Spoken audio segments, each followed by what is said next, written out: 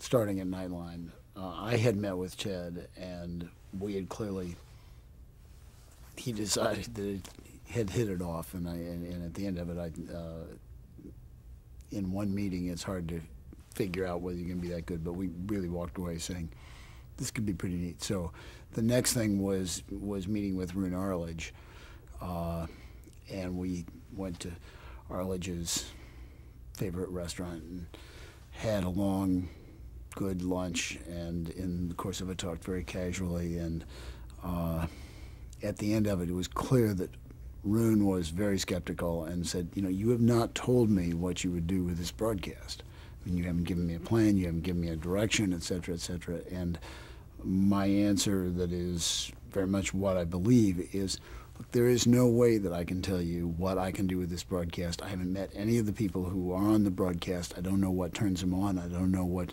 makes them excited. I mean, what I'm going to do with this broadcast is figure out who the best people are on the broadcast. If there are people who are not pulling their weight, they won't stay on the broadcast, but the people who love the broadcast, and I think that seems to be a lot of them, find out what they love, and we're going to put on the air what they love to do. And if we do that, it'll be a great broadcast.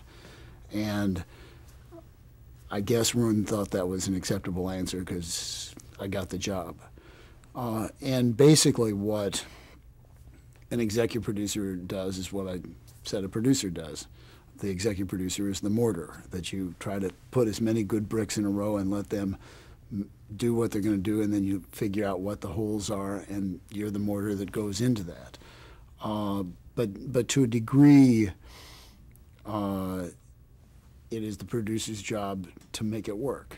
And strangely enough, that is the whole job of the executive producer, and your job is to spot who needs encouragement, who needs being told you got to do this better, what resources aren't there, and make it happen. And I think the only the first obligation of the executive producer is to love what he or she is doing, because if the boss doesn't believe in it, love it, get excited about it, nobody else will. And the second major obligation is to say thank you to people when they do it well. And if you do those two things, if you have good people, they take care of themselves.